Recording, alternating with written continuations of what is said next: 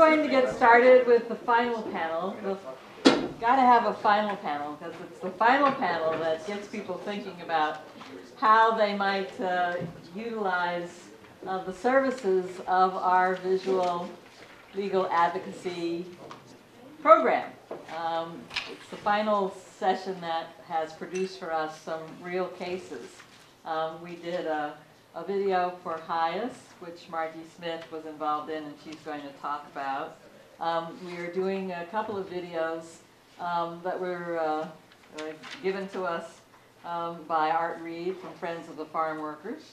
And so we want to talk a little bit about videos, how videos might figure in the work that lawyers are doing, and hopefully stimulate some interest in looking to us as a possible source of assistance with producing a video for you.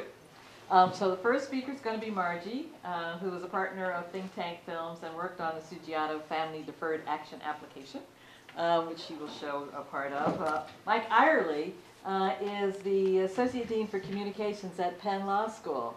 And I thought you might find it interesting to hear from a communications professional about video and how video, or the existence of video and YouTube and iTunes is making a difference in the work that he does. We're going to give 5 minutes to Howard Blumenthal from Mind TV. Hopefully we'll get to show a 5-minute film, which was made from a larger film, and he can say 5 minutes about the format, Mind TV being a possible outlet for something that you do. So, Margie, and I'm going to keep us on track so that we can get out of here at 4 o'clock. Well, first, I'd like to thank Regina for asking me here. And I'd like to take this opportunity to tell you that I think this is great work you're doing here. And, well, I've been working with video for almost as long as there has been portable video. I was using it in the 70s when I was an architecture student to do presentations for architecture school, and some of my teachers got it, some of my teachers didn't. And then I moved on to working in broadcast television in the 80s, and I've been doing that ever since. And that was the beginning of magazine format programming. So I have been working in magazine format programming ever since the beginning, essentially. I mean, there were 60 Minutes before the 80s, and then everything else took off. And, you know, so that's really become sort of a vernacular for people, and it's a language that people who look at visual media really understand. And, you know, so that's the format that I'm inclined to use, and I think it works really well. It's a combination of all documentary forms sort of rolled into one, and it's also, it allows for the economy of filmmaking, because sometimes we have to really distill reality when we're making documentaries just because of the time factors and the costs involved. So, you know, one of the things I want to talk about today is manipulation of images and how we have to be careful in the way we manipulate images, especially in law, because I know attorneys are, you know, they want to represent their client, they want to win their case, and, you know, with visual media we can represent truth in so many different ways. You know, there are so many different truths, and we can construct those truths using visual media. But first we have to understand how to deconstruct it.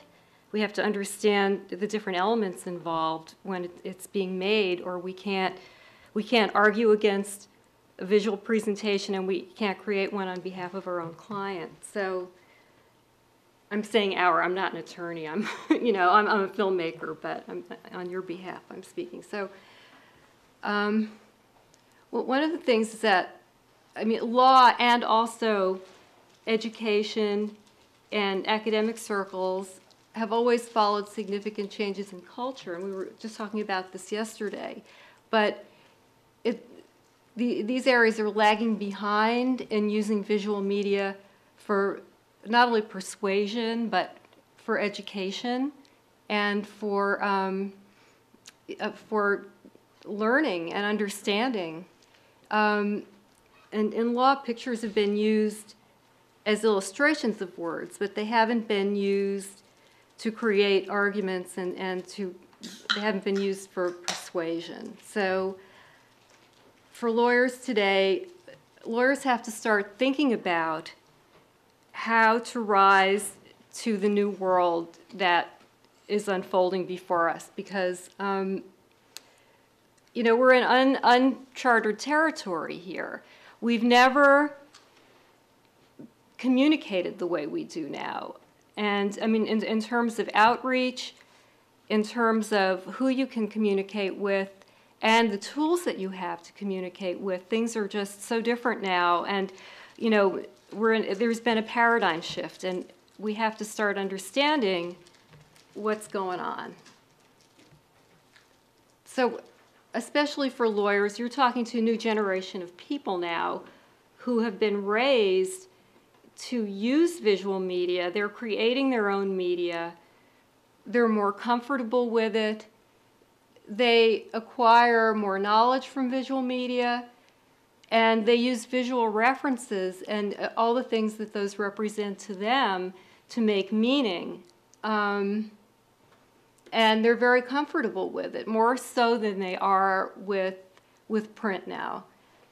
But one thing that you really have to watch out for is that even though people who are from X and Y generations are used to consuming media, they're not used to thinking critically about it.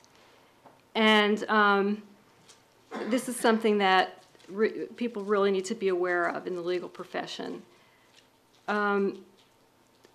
Visual media has its own vocabulary.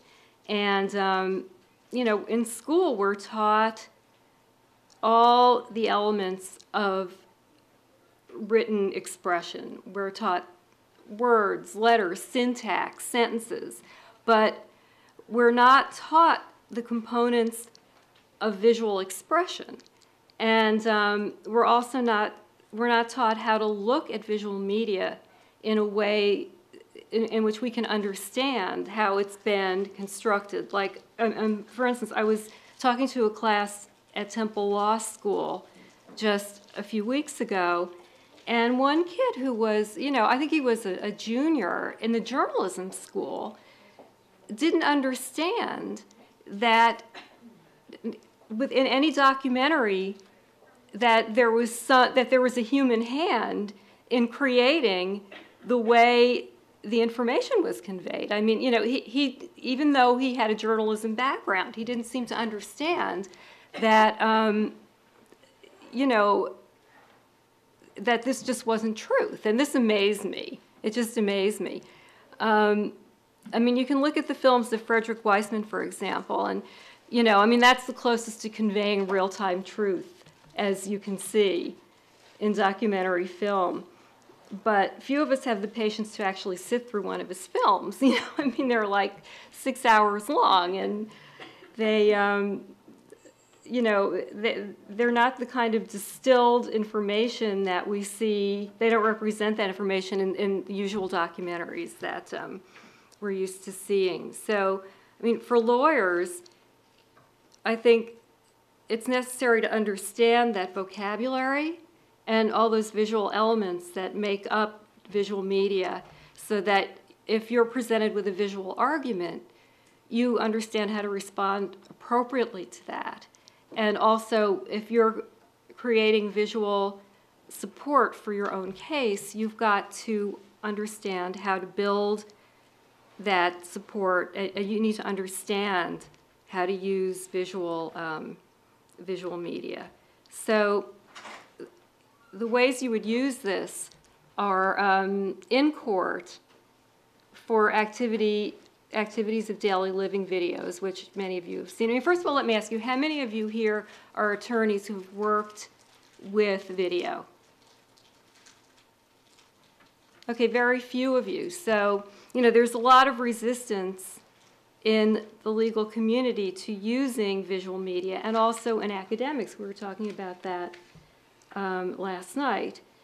And, because it conveys a whole other level of information that you're not going to get strictly in an oral argument or in a written, anything that's written. Because, you're getting a whole other level of nuance of expression that you're not going to see in any other way.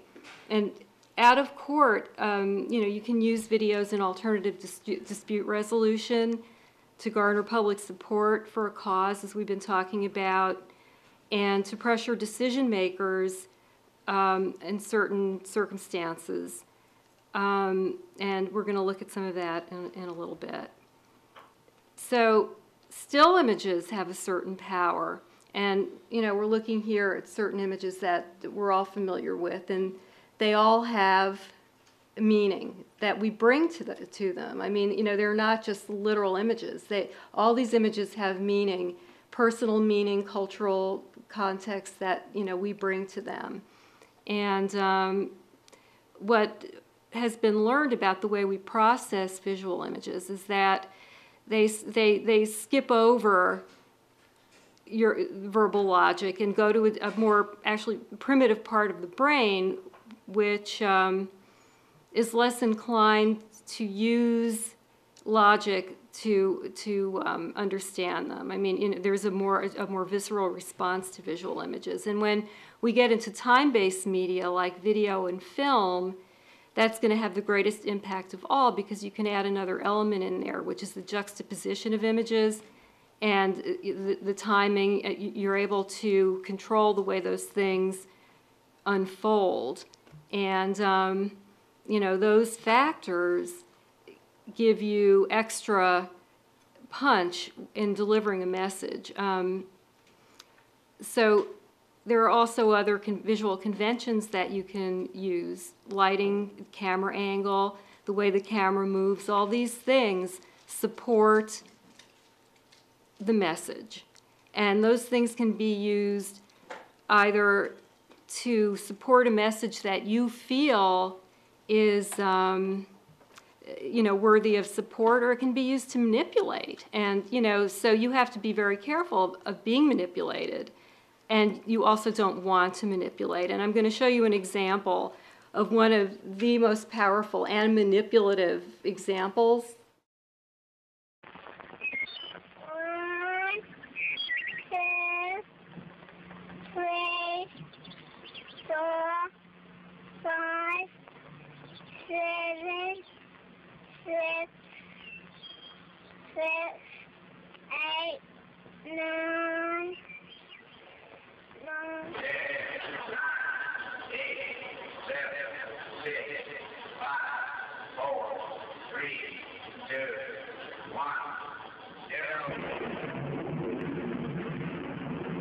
'These are the stakes to make a world in which all of God's children can live, or to go into the dark. We must either love each other or we must die. Vote for President Johnson on November 3rd. The stakes are too high for you to stay home. Now that made quite a splash. That was seen once on broadcast television, and then it was pulled because it freaked people out. And after it was pulled, it was seen in its entirety on the evening news. It was shown everywhere. It was all over the tube at that point, and and so many people have seen it to this day, even though it was only broadcast once. Now you have two distinct images there. You have that little girl, and you have the atomic bomb exploding. This was released less than 2 years after the Cuban Missile Crisis, so it had even greater impact back then. And, so people brought to that a lot of baggage. And it was, this is an example of what you don't want to do. because it's really over the top. I mean, and you don't want to be that heavy with your message, but you do want to rely on what people bring to images. You want to keep that in mind when you're using your images for your for legal videos. And when we did this film for the Sugiarto family, they were, I'll just give you a brief background on this film. They were an Indonesian family, and Judy, help me out here. They were an Indonesian family. I hate public speaking, by the way, you can probably tell. They were an Indonesian family who were facing imminent detention and deportation. And they were just waiting for a knock on the door at any moment. They had exhausted every legal avenue, and they were out of options. So Judy Bernstein came here for the last roundtable thinking that, well, we might as well try one last-ditch effort to help them out. And so we made this film, and what happened was it was sent to Senator Casey, it was sent to Senator Specter, and evidently they had the option of presenting a special bill on behalf of this family to buy them citizenship, right? And they didn't do that. But Casey's office did pass the film on to Immigration and Customs Enforcement, to the very person who had the ability to help them out. And he called Casey's office and said, well, oh no, he called Steve Morley, right, one of the other attorneys on the case, and said, is anybody going to see this film, or are you going to show it publicly? And Steve Morley said, I don't know. And, well, so they called the dogs off, and these folks, it bought them some time.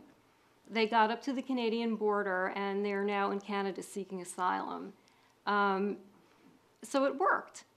And, you know, when I approached this film, what I did, can I grab some water?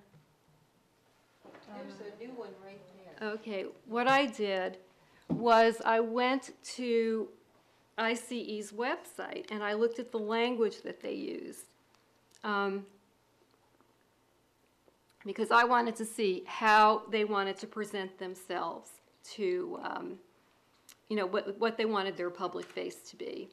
And I looked at the language that they used, and I started thinking about how we could counter that and really sort of smear their image to the public. You know, I mean, you know, how can we do that? How can we make them look like they're not such nice guys, they're not heroes?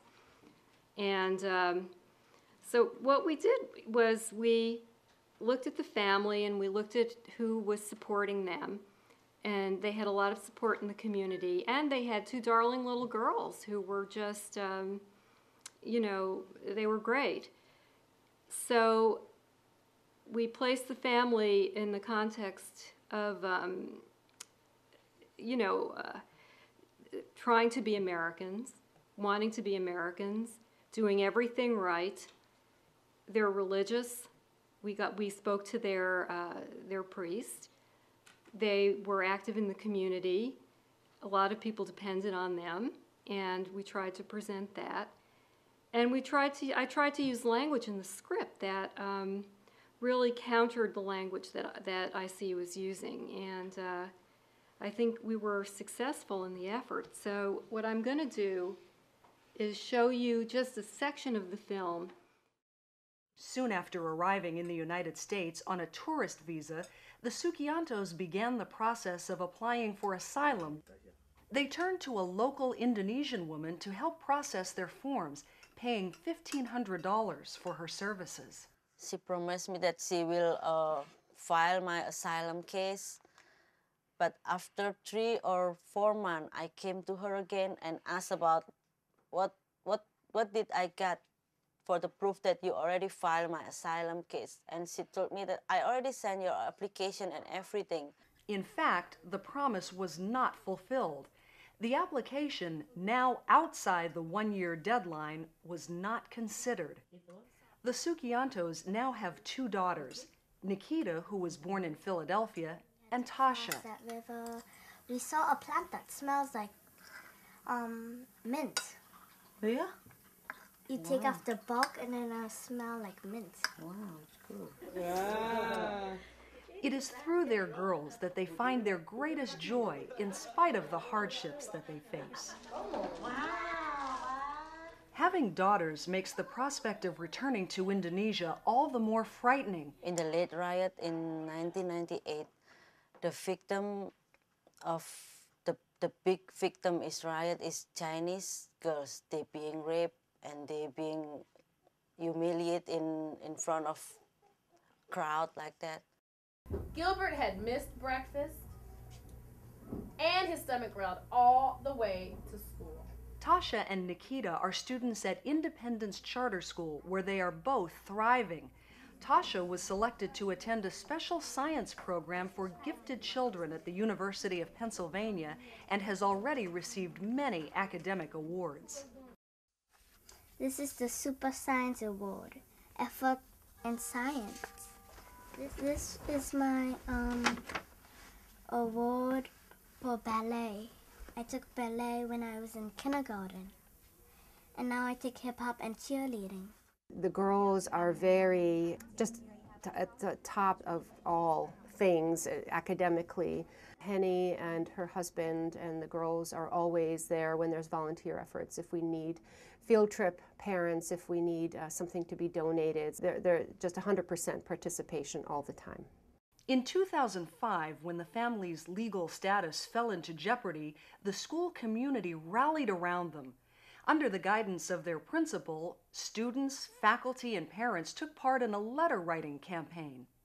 They eventually brought the effort out into the broader community with the goal of delivering 1,000 letters each to Senators Specter and Santorum. We made over 2,000 notes at the end.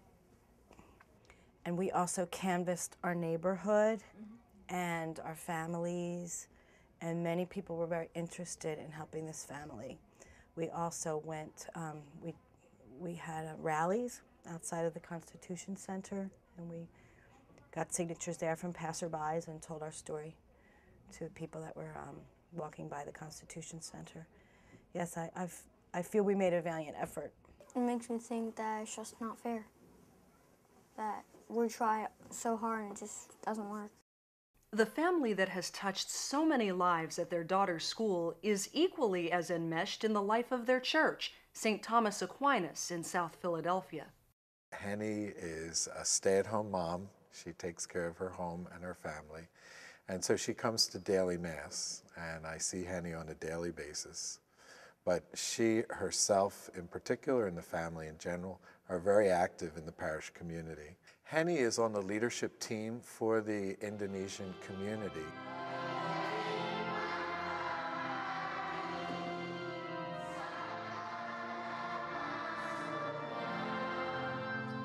Henny is particularly responsible for the religious education, which means she oversees all of the aspects of religious education for the children of the community in our parish, and herself is even one of the teachers. And so she has a very responsible position and does a lot of work for the community in that position that she has. I'm the first Sunday school teacher in Indonesian community. Before that, there is no Sunday school in Indonesian community. When my child went to independent charter school, when I looked the curriculum, there is no religion formal for them. That's why I asked Father Astanto, why we don't have a Sunday school here, so we still can teach the children about God. That's the basic for them, I think, for, to get them know that we are just only human. There is another thing above us that can make us wise. The Sugiartos have always been above ground and forthcoming about their plight.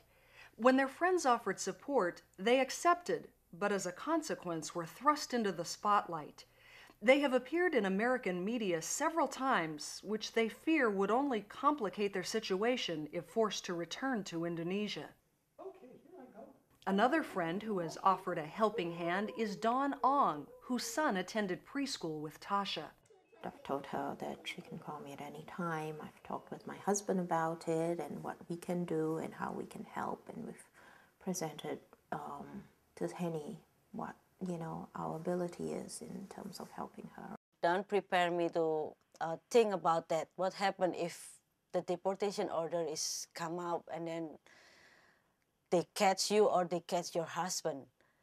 Because it could happen anytime. For the children who are already here, who have been here almost all their lives, for Tasha, and absolutely all her life for Nikita, going back would be, to me, I think, a death sentence. Don told me maybe I can help you by adopt the bigger one because the bigger one is in danger too. Tasha is in my application. And then Don told me, maybe I can help you with adopt her. And about Nikita, if something happened to us, maybe the government can have them, and Don just only can have just to be a foster parent. So I don't know what happened to them too because I'm not prepared for that. There are times when I see Tasha and Nikita come in and kind of almost be kind of sticking together, kind of looking, kind of tentative. There are times when they come in here and I really do feel that the tension in the family, the kind of, when you feel like the knock on the door kind of thing is going to happen at any time, I think you become kind of timid when you're in larger circles. So I see that. Do you worry about possibility of going there? Yeah, I will be sometimes. Because it might be scary. How much of your time do you spend thinking about it? Do you spend a lot of time or little time? A lot of time.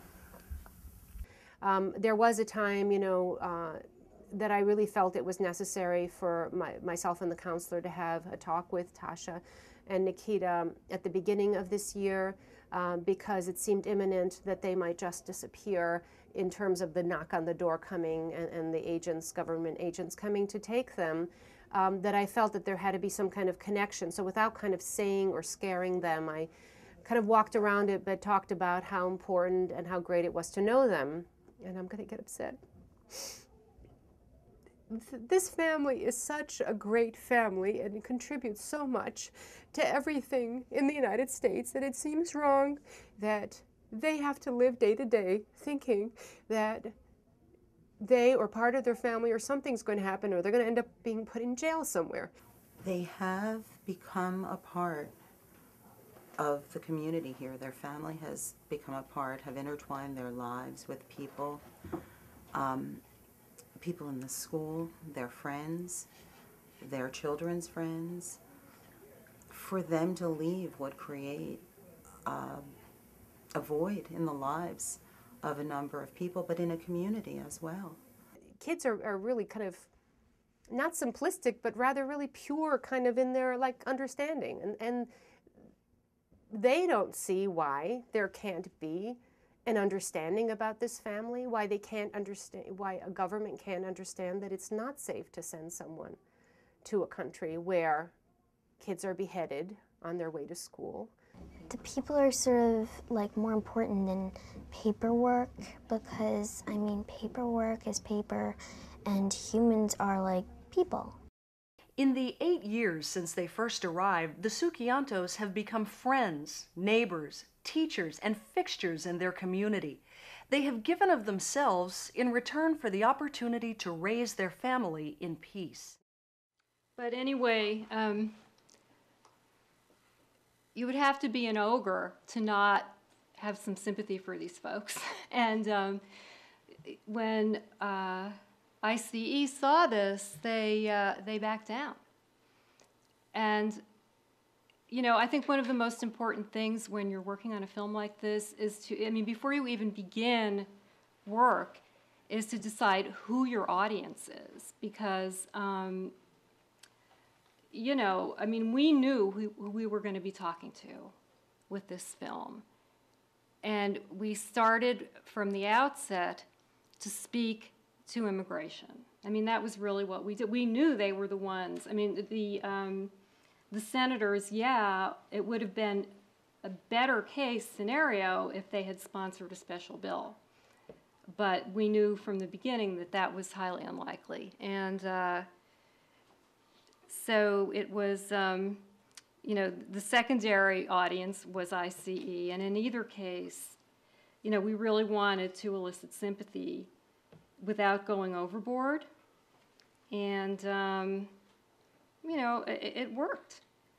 But, you know, as you see with those juxtapositions, you know, how we strengthened the case. That we didn't, I don't think we saw the video of the riot in Indonesia, but we used that also to the innocence of these kids as compared to the world that they might have to go back to. And it's just such a stark visual contrast that it worked very well. And also, you know, I feel that this form, while it's a bit pedestrian to anybody who's really, you know, into filmmaking, it works in that it's very familiar. It's familiar to anybody who watches TV, who looks at mass media, and it's a language that they understand. And very often you're going to be presenting your films to a not very sophisticated audience.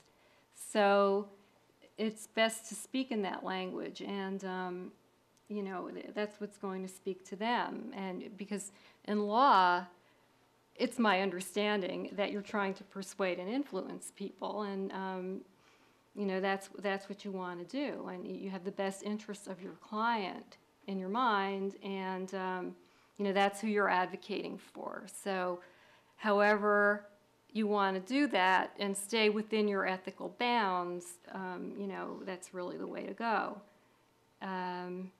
So if you want to proceed and do a project like this, you know, I've spoken to lawyers. There's a lot of resistance in the legal community to using this medium. It's like, it's something new. It's an unknown.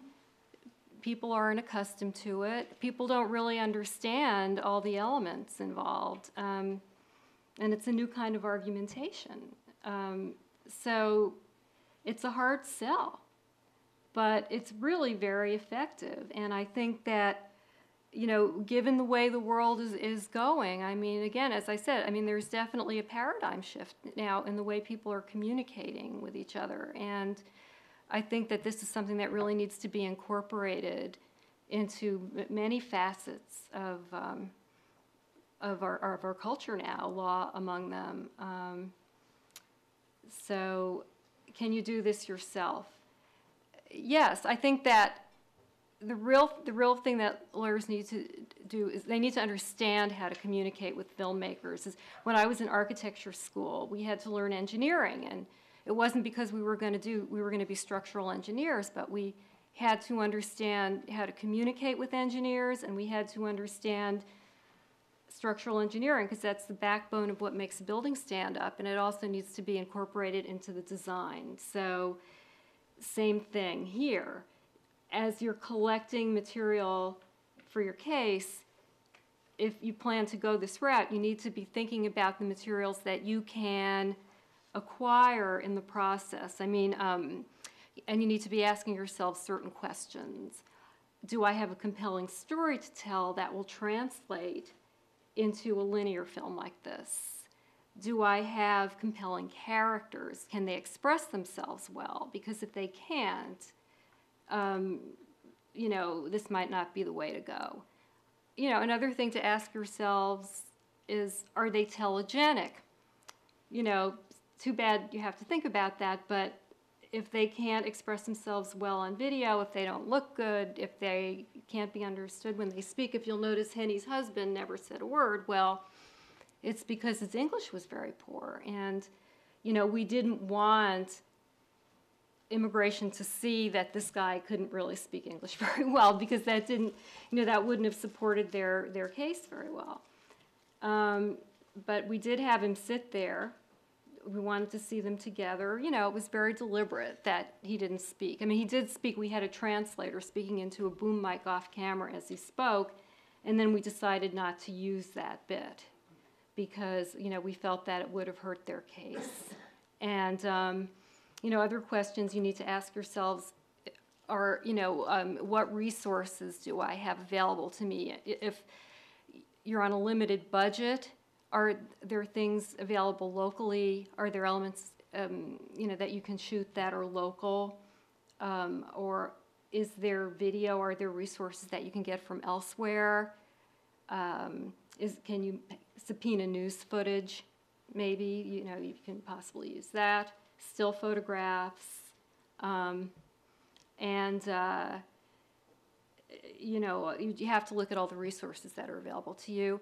And then can you actually craft these things yourselves? You can, just as you can build an extension on your house, if you've never done carpentry, you know, you can read a book and reinvent the wheel, or you can go to these guys, or, you know, people who are trained filmmakers, and you can, you know, work with a filmmaker. And, but, you know, just learning what you need to learn, you'll have the vocabulary and you'll have the understanding of the process so that you can communicate with the filmmaker to craft a film that you can use to support your case. So I will now turn it back over to you. To you. Thank you.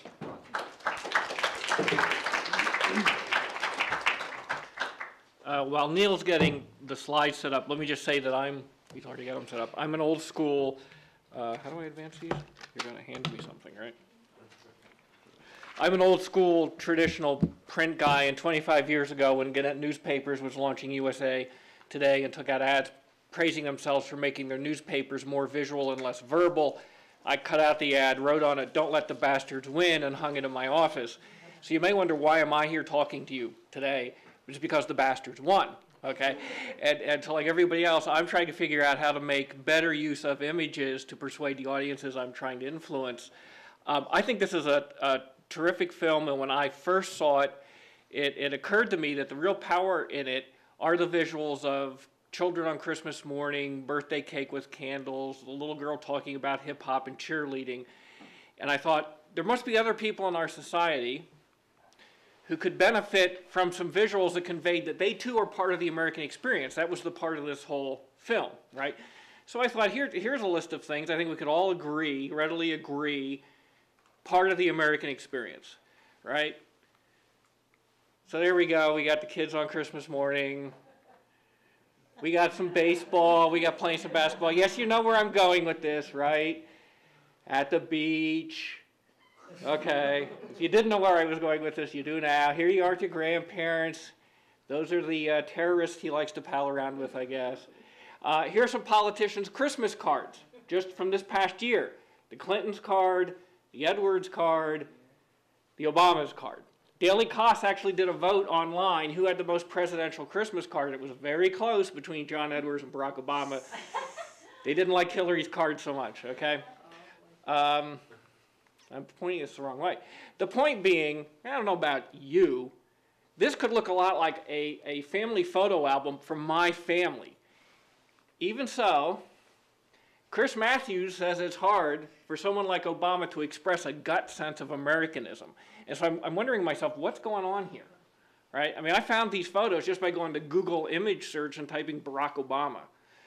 So there must be a problem with distribution or with positioning, because clearly if you put these together and you package them the right way and you get them in the hands of your audience, that is Americana right there. So we've been wrestling with this here at the law school. So here are some representative images, what used to be on our website until we revised it in September. Classic images from us. We're known as a collegial law school, right? Sample images from the Chicago Law School. Who would you think is the collegial law school? Images convey a lot. These are now representative of the images that are on the homepage of our website. You know, completely different. What we do when these appear on the website is a little strategic message of text comes across when they pop up, just to drive home the point we're trying to make with every image. But I mean, if all you're doing is looking at the image and connecting emotionally, you get something different.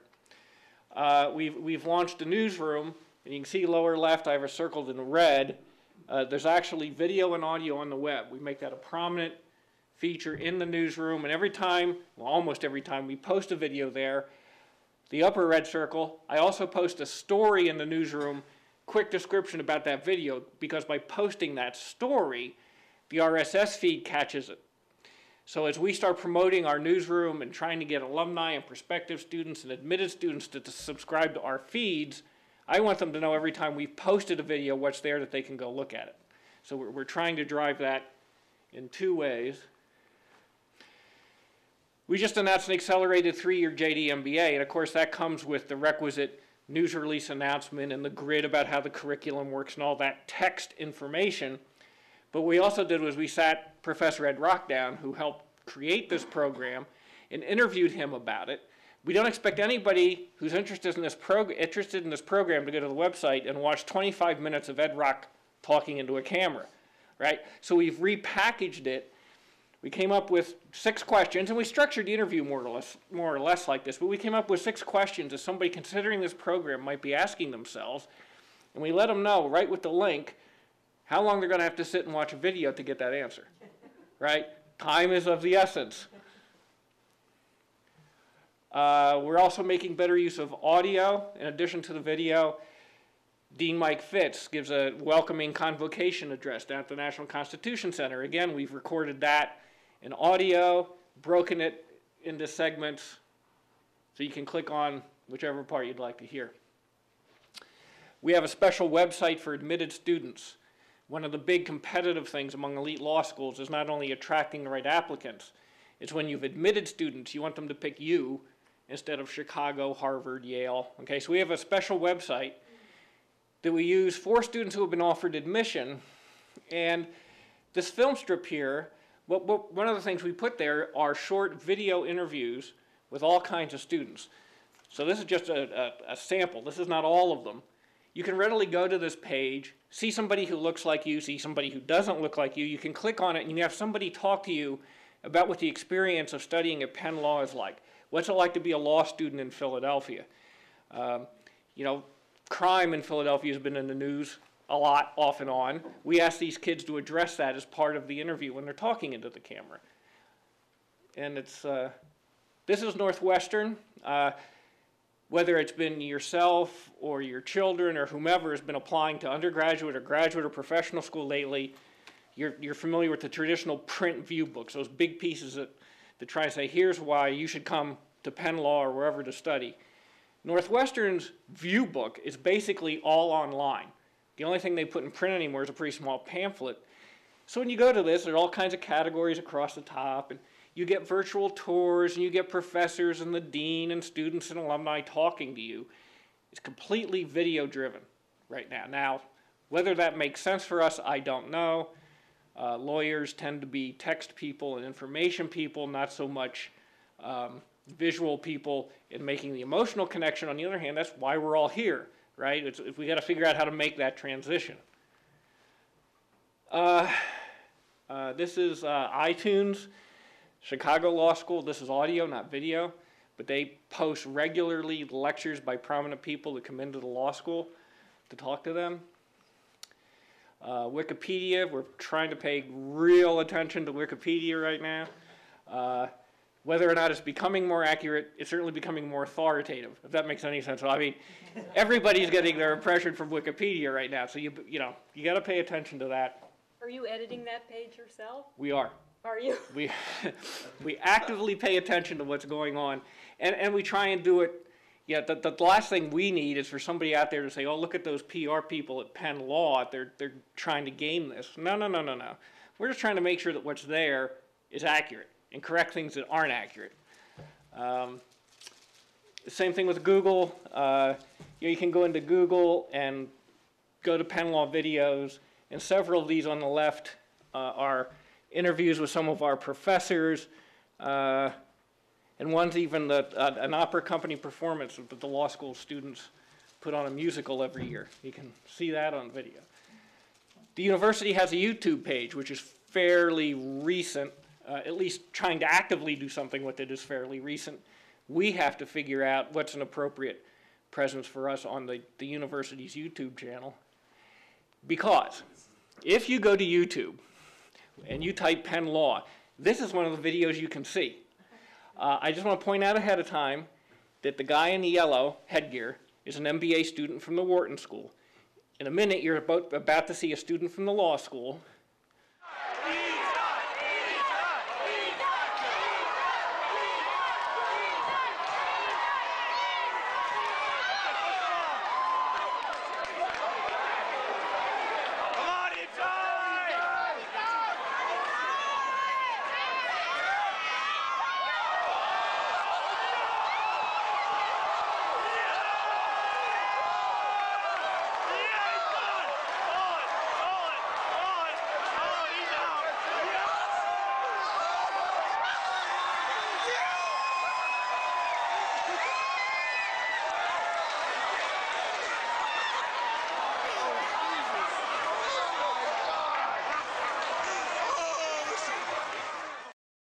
So if you go to YouTube now and type in Penn Law, you'll get that kind of stuff. We ought to make sure that our messaging is there as well.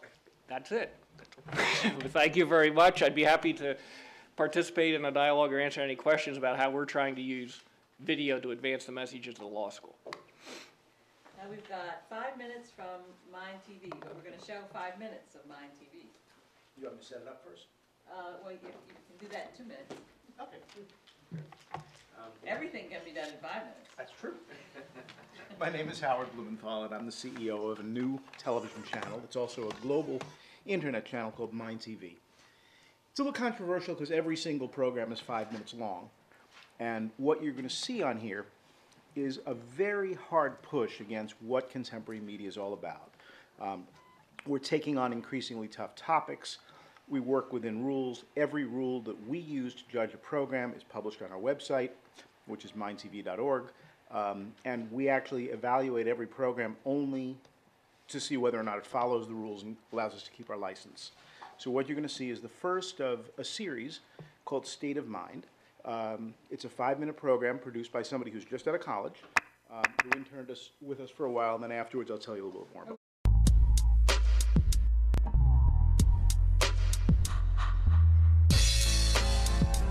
In Philadelphia, roughly 5 people are shot every day.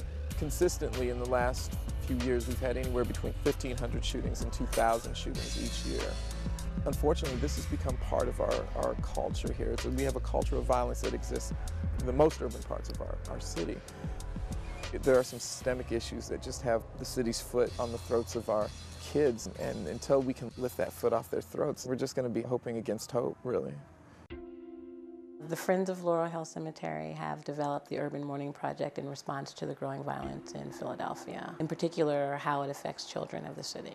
The expressions that we have in stone are just a different form of the same expression that people are making through the murals, through the teddy bear memorials. Mourning rituals are so important. All rituals are important. I mean, that's why we have marriages, that's why we have funerals, because the group support that happens in the ritual process, I think, is what's really important. In response to that, I was thinking that if we develop a program that we work with artists and grief counselors, go into the community, work with the children, and help them creatively express their grief in a constructive manner, that maybe we would do one small thing to help break the cycle of violence.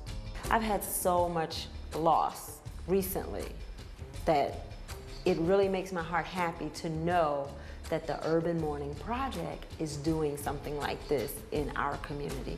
Because I feel like people will begin to open up, and I think silence is part of the problem. I don't think that there's a lot of opportunity for these kids to grieve. There's no grieving for the victims who survived, and certainly for those individuals who are killed. Their families are required to go right back to the war zone, so it's tough. Where we can really make a difference in children's lives is to give them a safe place to deal with their inner world of pain and loss and fear. Adults don't understand. Sometimes they say, just get over it, he's gone. I heard when my brother got shot, it made me really mad, and I want to punch things when I get mad. Then I'm trying to get over it, but I still think of him. My dad got hit on a motorcycle accident on June 28th this summer, and my uncle got shot at a bar at August 20. My cousin LaToya was killed by a hit-and-run accident, and my cousin Cache was struck by a bullet by a drive-by accident. When you ride by a memorial of someone who was shot and killed, and it gives their dates, you see these communities trying to tell the world that this person was important to us.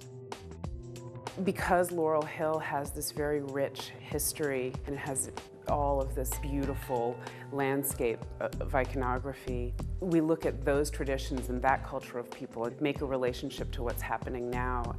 The arts program will integrate grief counseling, introduction to historic and cross-cultural rituals. For example, the visual artist might build some kind of memorial remembrance with each child. Then they may work with a dance artist to think about where they are in relation to their memory. My sister, she likes to draw, she likes stuff like that, so she got a tattoo to resemble. Like me, I might write music about it because I do music, so I mean, that's how we help cope with like what was going on by getting shirts made, tattoos. If the kids can find that their experiences are useful to other people, then they become useful and they have a much bigger capacity to be generous. Even though we have other programs that have an anti-violence prevention within their programs, they don't really deal with the grief process. So I think having the Urban Mourning Project will be really unique. I think we're going to see some really good things out of our kids. I want it to be a place where children have maybe begun their social activism. We want to significantly decrease the violence in the communities that we serve.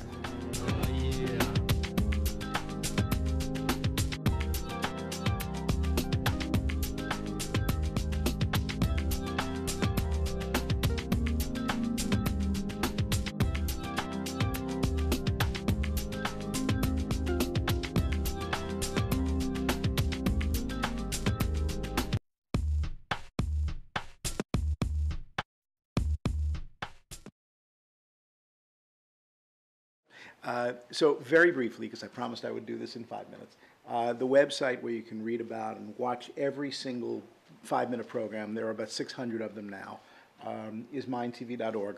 The key here is that we as a broadcaster are skirting the very edge of an open forum. We have a responsibility to be a gatekeeper. You're probably all familiar with the difference in Supreme Court decision that kind of guided that. But we really believe that media ought to belong to the people, particularly public media. So we're creating a very different strain from PBS, a very different strain from WHYY or any of the other public television stations. And yet this is a pretty big signal. It covers 12 counties now. We reach about 6 million people every day. So it's a large size operation, and pretty much what you're going to see on there is going to be a range from music to travel to serious to not so serious. So this doesn't become the channel where it's like, oh my gosh, this is also depressing.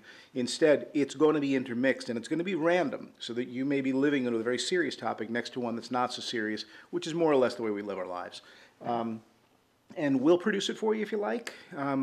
Or you guys can produce it, or somebody else can produce it. We don't control that. We simply ask that you follow the rules, that you work within 5 minutes, and that you make use of the resource, because this is an extraordinary resource. There's nothing like this anywhere in the world. We invented it here in Philly. We branded it here in Philly. We got about 20 people working up in Roxborough making this happen every day. And right now it's on about 100 hours a week on Channel 35. It will be on about 150 hours a week when we cut over to 4 digital channels in February. Whew. How did I do? Okay? Thank you all. Great. Okay. I want want to thank Mark and Margie and Howard for participating in the last panel. I want to thank all of you for sticking around till the end. I hope we'll have another meeting next year, and we'll talk about more interesting issues involving documentaries and the law. So thank you all for coming.